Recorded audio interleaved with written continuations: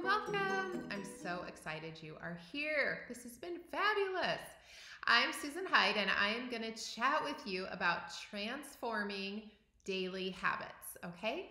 So this is such a good time to be looking at the habits that we have. Some are good and some are bad. I have bad habits, and how we can shift and make changes in the new year. So I'm going to give you a couple oils that I think are really going to be helpful in this. One you probably already had kind of thought of is motivation. So motivation stimulates feelings of action and accomplishment, providing positive energy to help overcome feelings of fear and procrastination. We all would have great habits if we didn't have fear and procrastination, right? Like we would all have good ones. So another one that I just pulled out of my tool bag is Awaken. So this is a blend as well. Motivation's a blend too. But it helps enhance inner self-awareness that strengthens the desire to reach one's highest potential. And that's what habits help us do. They help us be better, right? So I encourage you, grab a couple oils, okay, so that you can be prepared. So now we're going to talk about the steps. I've kind of outlined for me some steps when I look at that. What needs to be transformed in my life? What does the habit look like? So you need to determine the what. What are you going to be focused on? The how is that going to happen? Why is this even something that you want to change? You want to set it in motion. What are those steps? And then finally, a reward. Like we all love to get some kind of reward, right? So for my example, I'm going to share with you that I want to start getting up at 5 o'clock in the morning. I used to do this and then I stopped. And now I've been sleeping until 6:30. And I love the time in the morning for myself. So that's my goal. So what is get up at 5 o'clock in the morning?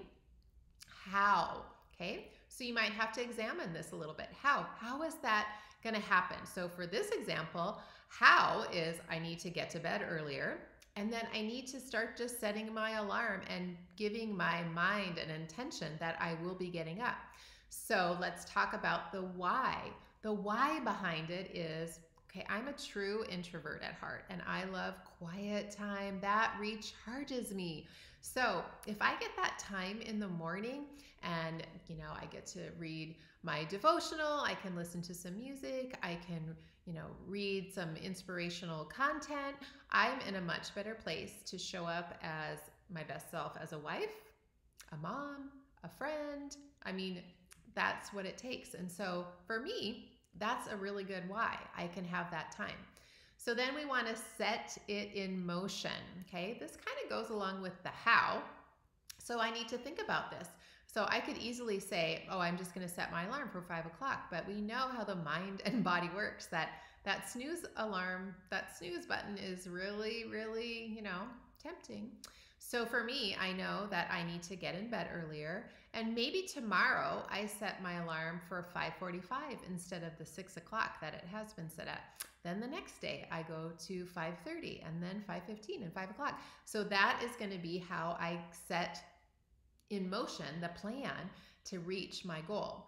And then finally, a reward. We all love to be rewarded, right? Part of my reward for this specific thing would be that time in the morning that I crave so much. When I start getting into the pattern of having that time, then I am going to be more motivated to just automatically get up when the alarm goes up at 5.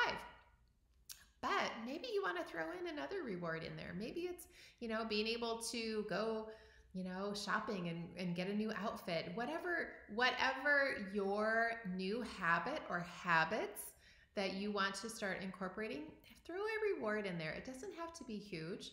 Maybe it's getting one of these oils that you don't have in your collection that I just mentioned. So anyway, I would totally encourage you to take a look at your habits. And if you have something that you would like to change, take these easy steps. Remember, what, how, why, steps to set it in motion, and then a reward. You'll make it happen.